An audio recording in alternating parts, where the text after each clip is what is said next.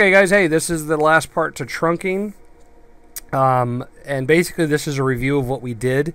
And what we did is we added our DS1 001V2, and you can see it's added here.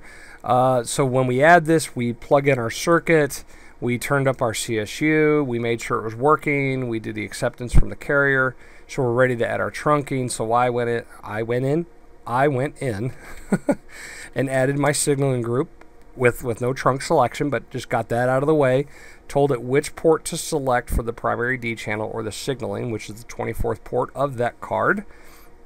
I then added my trunk group and added some key items that you need to add. Everything else can stay default, but again, dependent on the customization that you're doing with your trunks, check with your provider and check the documentation to identify any of these fields more in detail. But essentially the things you have to have for this trunk to work is a TAC, the service type, and the ports you're adding for your trunk group to work, okay?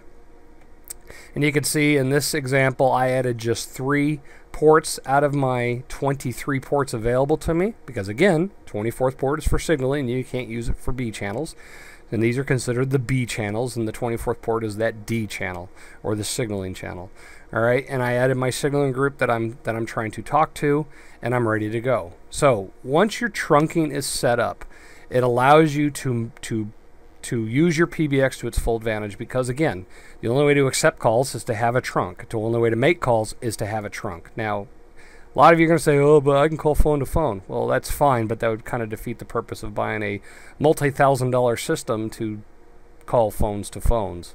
So, your trunking setup, we can now move into the more intermediate videos, which is things like incoming dialing or handling, incoming dialing, setting up extensions, setting up hunt groups, things like that. Because again, if my provider is sending me DIDs or digits of 1000 through 1099, I don't have to do anything special, because all I got to do is add the objects that have extensions assigned to them, and they will ring when the signal is sent from your carrier. So if someone calls 1000 from the carrier side and it gets to my PBX, my phone's going to ring. Same with a hunt group, same with a VDN.